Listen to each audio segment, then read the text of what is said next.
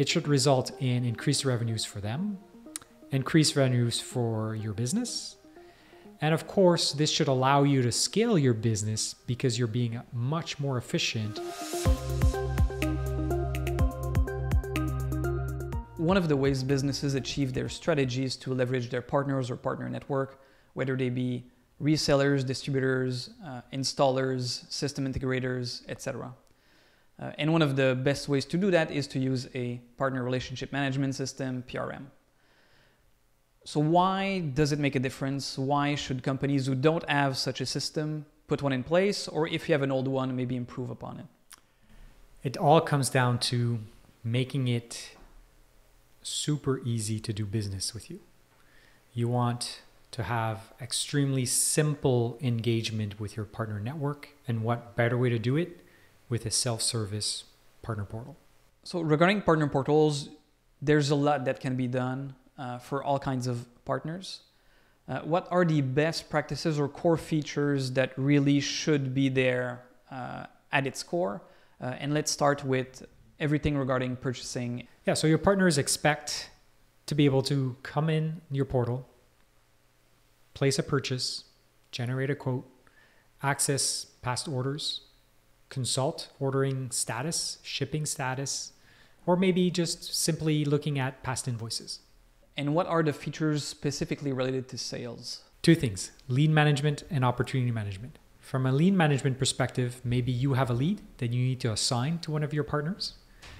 So how do you assign it? Who do you assign it to, depending on territory, specialty?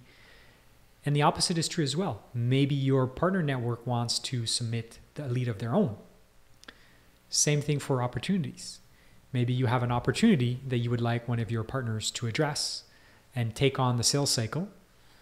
Or the opposite also. Maybe one of your partners wants to submit a specific opportunity and maybe get exclusivity for a certain period of time to go after this particular sales opportunity. Yeah, and if you're sharing leads and opportunities, maybe you have rewards, and so the portal can also be a place where they can follow up their KPI based on their sales of your products or services. So you also have that piece of the puzzle. And even better is you now have much more visibility on partner sales. This is the one thing that we hear from so many of our customers. They have no visibility. They don't know what's coming in the forecast from their partner network. If they're sharing this information via the portal, you can be much more proactive in planning, forecasting from an operational point of view. Talks sales, of course, talks about what supports sales, which is marketing. So what can be done in terms of enabling partner with marketing in the portal? Yeah, it's all about sharing marketing collaterals, making it easy for your partners to get collaterals like brochures, data sheets, videos, maybe even price lists. They need access to their price list in their currency with their discount level, right? And going even further than that with the concept of distributed marketing. Maybe you want to provide all of these collaterals and allow your partners to white label it so they can apply their logo, their coloring, and then expose it to their own customers. Now let's move a bit further down the life cycle. So we're going to go from sales, purchases, and marketing to support, whether it's technical support or other. So how can a portal streamline support with a partner network? It's all about, again, making it easy for your partners to access support. Maybe they have access to knowledge bases, training, videos, so that they can themselves provide support directly to their customers. Or maybe they're just coming in and submitting cases. But what's critical for your company to scale is the concept of tier 1, 2, and 3 support. You want to enable your partners to answer those tier 1 and tier 2 support questions and come to you for those tier 3. So that self-service component will hopefully deflect a lot of those easy cases, but allow your partners to come in and have a direct access to your support team or your product specialist for those more complex cases. One thing I would add to complement what you said, Louis, beyond streamlining the critical pieces of purchasing, sales, marketing, and support, companies that are a bit creative can also create a further differentiated experience by things like giving more power to their partners. And I'll give you a few examples. Maybe there's different partner benefits, and you can get your partners to actually vote on the benefits that's important to them. You can also maybe get your partners to vote on maybe your product or your service roadmap. So you take their insights to help guide your product team because that's market feedback.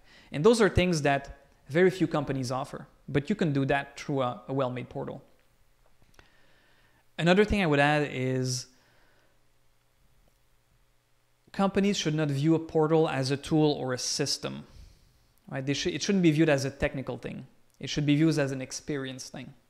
And so if your company has spent a lot of time and effort designing a great website and navigation or a great mobile app with a great user experience, the same care should be put onto the design and navigation of your portal to make sure your partners find exactly what they need as fast as they can to create stickiness and to make sure they come back as many times as they want.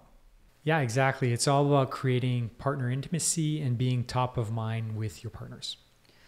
Now, everything we've talked about, for those familiar with the Salesforce platform, can be done in what we call Salesforce Experience Cloud, which is a module that enables you to create dedicated partner portals as well as other types of digital experiences. One of the strengths of Salesforce, beyond what we've described, is that it is very easy to integrate other systems into Salesforce. And so if you look at your portal, it's not just a portal, it's actually a window into your broader enterprise ecosystem. So everything that's in your CRM, you can expose it through your portal if it has value for your customer, right? And the more personalized it is, the more value it will have. So beyond the CRM exposing things through the portal, what are other pieces that you see in the market that is typically integrated through the CRM and can add value in terms of showing it as personalized information through the portal?